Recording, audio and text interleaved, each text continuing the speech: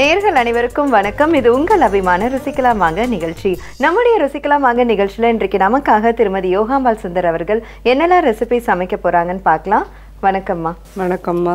எப்படி இருக்கீங்க? நல்லா இருக்கேன்ப்பா. ஸோ இன்னைக்கு என்னம்மா சமையல்? Baby corn fry. ஓகே. இப்போ கோபி 65 காலிஃப்ளவரில் கோபி 65 பண்ணுவோம்ல, இந்த ரெண்டும் பண்ண போகிறோம். ஓகே. இப்போ பேபி கார்னை வந்து நல்லா கொதிக்கிற வெந்நீரில் ஒரு 10 நிமிஷம் போட்டு வச்சுருக்கேன். ஜஸ்ட் அதை பிளான்ச் மாதிரி பண்ணினா போகிறோம், வேக விடணும்னு அவசியம் இல்லை. ஓகே.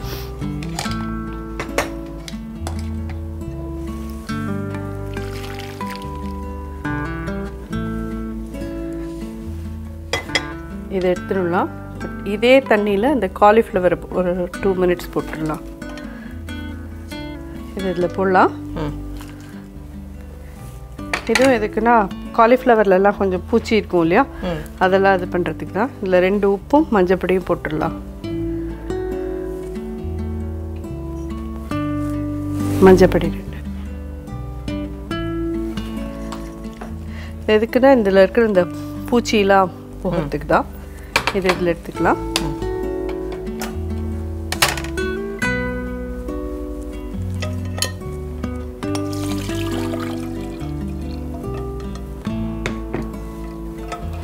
இதுவும் 2 நிமிஷம் போட்டு எடுத்துட்டோம்.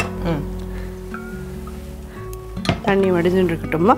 நம்ம இதுக்குள்ள எண்ணெய் விட்டு காய வைக்கலாம். ஓகே.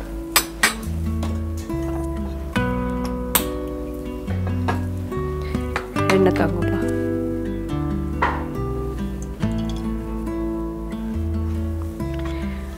இப்போ நம்ம ஃபஸ்ட்டு என்ன பண்ண போகிறோம்னா பேபி கார்ன் ஃப்ரை பண்ணிடலாம்.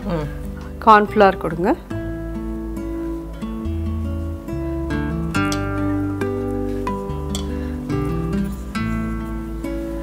மைதா 2 ஈக்குவல் அளவு இருந்தால் போகிறோம்.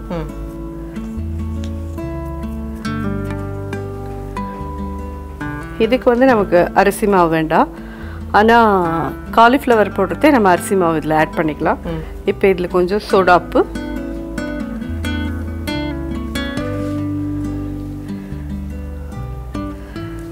மிளகு பொடி,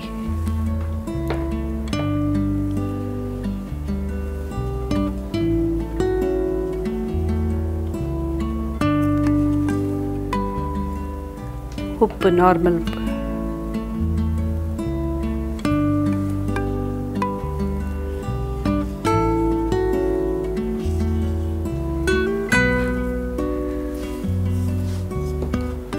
தண்ணி கொடுங்கம்மா.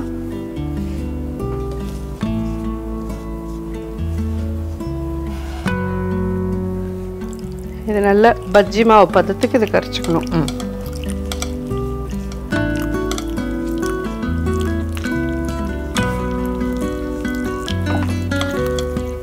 கரைச்சிக்கிறேன், அப்புறம் விட்டுக்கலாம். கார்ன்ஃப்ளவர், மைதா மாவு, மிளகுத்தூள், கொஞ்சம் சோடா உப்பு அண்ட் நார்மல் உப்பு போட்டிருக்காங்க. நல்லா கெட்டியாக இருக்கணும் இது. ஏன்னா அந்த நம்ம கார்னை வந்து பேபி கார்னை வாங்கி ஹாஃபாக கட் பண்ணி தான் இதில் போட போகிறோம். ஏன்னா முழுசாக போட்டோன்னா அது சம்டைம்ஸ் அப்படியே வேகாமே இருந்துடும். கட்டிலாம் இல்லாமல் ஃபுல்லாக கரைச்சிண்டாச்சு.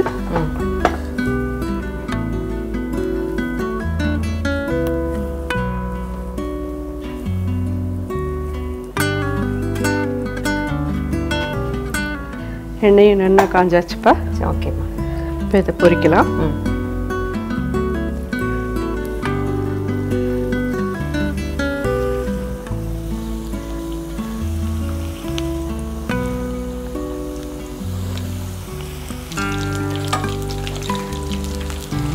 பொரிஞ்சுன்னு இருக்குமா.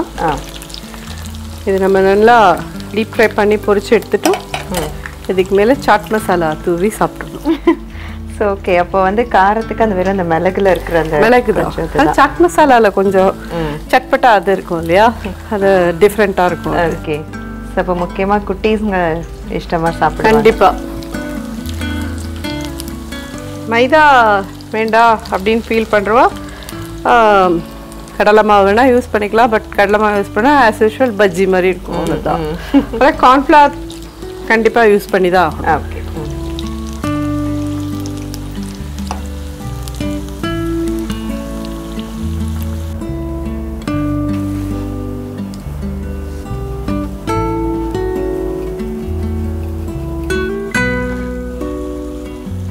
நல்லா பபிள்ஸ்லாம் அடங்கி கலர் கொஞ்சம் நல்லா மாறிட்டு பார்த்தீங்களா?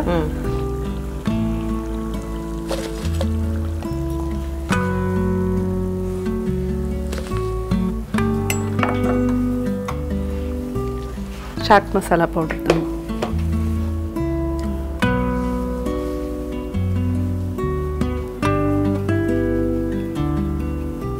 நல்ல ஒரு டொமேட்டோ சாஸோட அது சாப்பிட்டீங்கன்னா சூப்பராக இருக்கும்.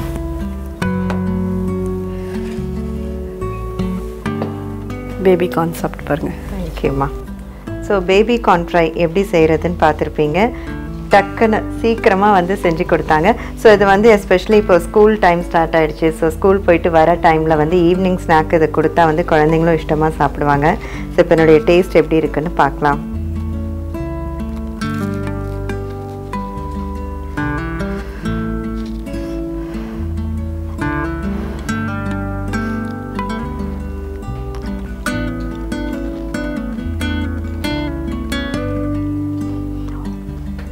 பிரமாதமா அவ்வளோ நல்லா மொறுன்னு உண்மையிலே வீட்டுக்கு வர டைம் அப்படியே பொரிச்சு கொடுத்தா எங்க கார்னிங் ஆகுதுன்னே தெரியாது. அவ்வளோ சுவையா இருக்கும். அண்ட் பேபி கார்னுமே வந்து குழந்தைங்களுக்கும் நம்ம வந்து ஆமாம் சாப்பிட கொடுக்கலாம். அண்ட் இதுல வந்து சுத்தமா அந்த காரம்ன்ற வார்த்தையும் இல்லை. அவங்களுக்கு பெப்பர் பொடி மட்டும்தான் அதுக்கான காரம். சாட் மசாலா உங்களுக்கு எவ்வளவு வேணுமோ அது மேல தூவிக்கலாம். சில பேர் அது மேல நல்லா தடவிடுவாங்க அப்படியே. ஓகே, ரொம்ப டேஸ்டா இருக்குமா. இப்போ நம்ம நெக்ஸ்ட் கோபி 65 போலாம். இதே மாவு தான். இதுல வந்து இன்னும் கொஞ்சம் அரிசி மாவு கலக்கணும்.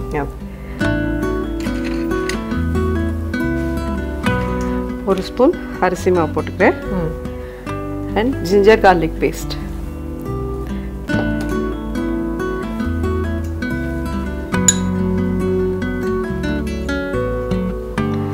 காரப்பொடி,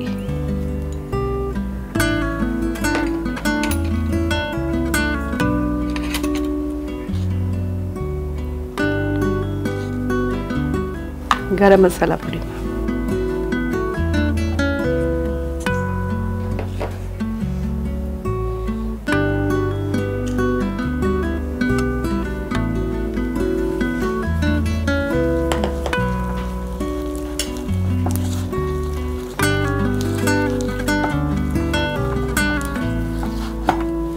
அரிசி மாவு, மைதா மாவு, கார்ன்ஃப்ளவர், அதோட வந்து சோடா உப்பு சேர்த்தாங்க. நார்மல் நம்ம சமைக்கிற உப்பு அதை ஆட் பண்ணியிருக்காங்க.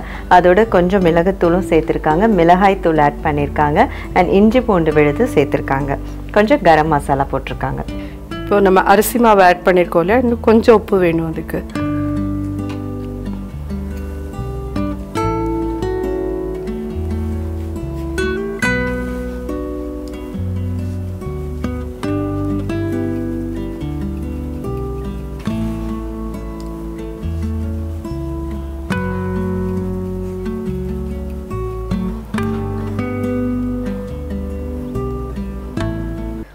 இது பொரிக்கலாமா? ஓகேம்மா. ஸோ நம்ம தான் இந்த மாதிரி ஃப்ரைக்கெல்லாம் கடையை தேடி ஓடிட்டுருக்கோம். நம்ம இல்லை, நாங்கள் தனித்தனியாக இந்த மாதிரி பிச்சு போட்டுக்கணும்.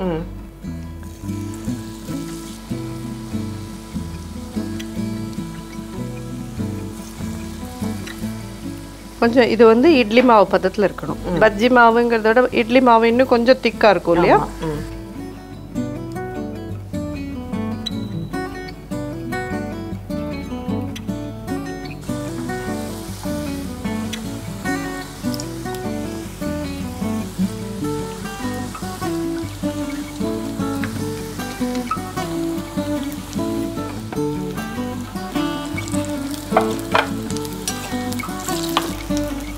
ரொம்ப மெனக்கெடாமல் ஜாலியாக செஞ்சுட்டு கொடுக்கலாம். ஆமாம், நம்ம வீட்டில் பண்ணினாலும் நிறையாவும் பண்ண முடியும், நல்ல ஹெல்த்தியாகவும் இருக்கும். ஆமாம், குழந்தைகள் கேட்குற வரைக்கும் நம்ம கொடுக்கலாம். இதெல்லாம் இது குழந்தைகளுக்கு தானே இல்லை, இது பெரியவாளுக்கெல்லாம் கூட பிடிச்ச ஒரு இதுதான்.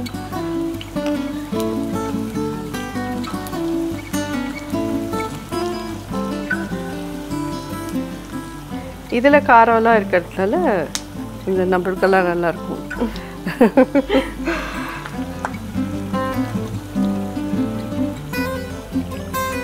ஏன் இவ்வளோ டைம் ஆகுது அப்படின்னு சொன்னால் உள்ளுக்குள்ளே இருக்கிற காலிஃப்ளவர் வேகணும் இல்லையா, அது வரைக்கும் நம்ம டைம் கொடுத்து தான் ஆகணும்.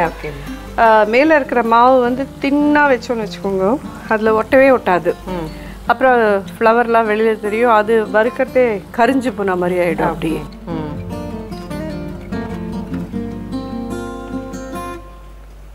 மோஸ்ட்லி கடைகள்லாம் பார்த்தா உள்ளே இருக்கிற காலிஃப்ளவர் தான் வெளியே தெரியும். ஆமாம், அப்படி தான் இருக்கும்.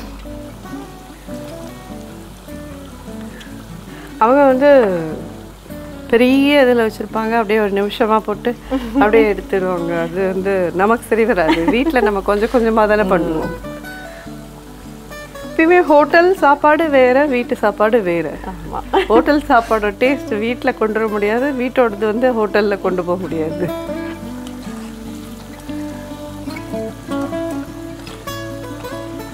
வீட்டில் பண்ணி சாப்பிட்றதுல என்ன ஒரு இதுன்னா, பண்ணி கொடுக்குறவங்களுக்கு ஒரு ஆத்ம திருப்தி, கண்டிப்பாக சாப்பிட்றவங்களுக்கும் ஒரு சந்தோஷம். அவங்க சாப்பிட்டுட்டு நல்லா பண்ணியிருக்கம்மா அப்படின்னு அந்த குழந்தைய சொல்லிட்டுனா அதை விட வேற வேற அவார்டே வேண்டாம். ஆமாம்,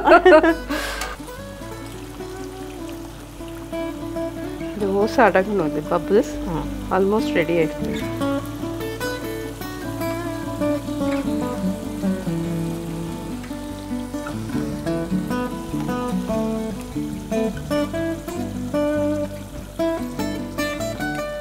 பட் நம்ம கடலை மாவு போடாமையே இது கடலை மாவு கலரில் இருக்கு. ஆமாம்,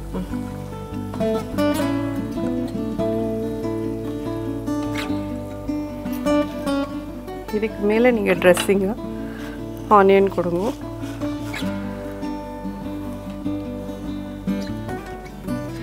சும்மா இதெல்லாம் ஒரு ட்ரெஸ்ஸிங் இதுக்கு தான்.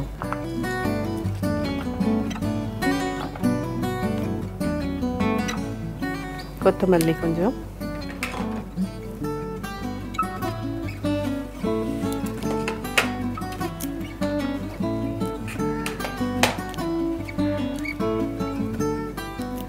இது மேலே சாட் மசாலா போடலாம்.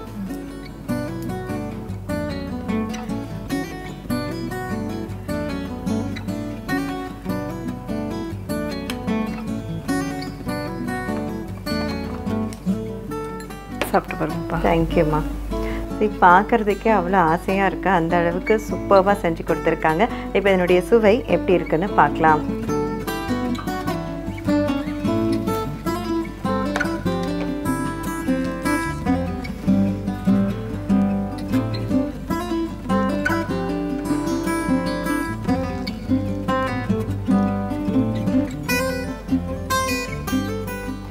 அது ஒரு ஃபீல்னா இது ஒரு feel. So baby corn fry வந்து நீங்கள் சொன்ன மாதிரி மைல்டாக இது வந்து நல்லா கொஞ்சம் காரம், சாட் மசாலாவோட சட்பட்டா டேஸ்டோட அமோகமாக இருக்கு. Thank you so much. நான் இதில் இன்னும் ஒரே ஒரு இது என்ன சொல்ல வரேன்னா, இந்த பேபி கார்ன் இருக்குது பார்த்தீங்களா, அதை பிளான்ச் பண்ணுறதுக்கு பதிலாக ஒரு மடை வேக விட்டு வேணாலும் கொட்டிக்கோங்க. லைட்டாக 2 உப்பை போட்டு வேக விட்டு கொட்டினா ஈஸியாக இன்னும் ஃபாஸ்ட்டாக ஆகிறதுக்கு சான்சஸ் இருக்குது. ஏன்னா உள்ளே இருக்கிற அது வேகிறதுக்கோசரம் நிறைய நாளை நம்ம ஃப்ரை பண்ணிகிட்டே இருக்கும்படியாக இருக்குது. ஒரு மடை வெந்துடுத்துனா சீக்கிரம் ஃப்ரை ஆகிடும். ஓகேம்மா, சூப்பர். ஸோ ரெண்டுமே வந்து இன்னைக்கு சூப்பர். உண்மையே வந்து வீட்டில் இருக்கிற லேடிஸ்க்கு இல்லை ஒர்க்கிங் உமனுக்கும் ரொம்ப யூஸ்ஃபுல்லாக இருக்கும். ஏன்னா டக்குன்னு வந்தமா ஒரு ஸ்நாக் பண்ணி கொடுத்த மாதிரி ஆகிடும். நன்றி. தேங்க்யூம்மா. ஓகே வீவர்ஸ், இன்றைக்கு திருமதி யோகாம்பாள் சுந்தர் அவர்கள் baby corn fry and Gopi 65 எப்படி செய்கிறதுன்னு சொல்லி கொடுத்தாங்க. ரெண்டினுடைய சுவையும் பிரமாதமாக இருந்தது. நீங்களும் கட்டாயம் ட்ரை பண்ணி பாருங்கள். மீண்டும் அடுத்த நிகழ்ச்சியில் உங்கள் அனைவரையும் சந்திக்கிறோம். நன்றி, வணக்கம்.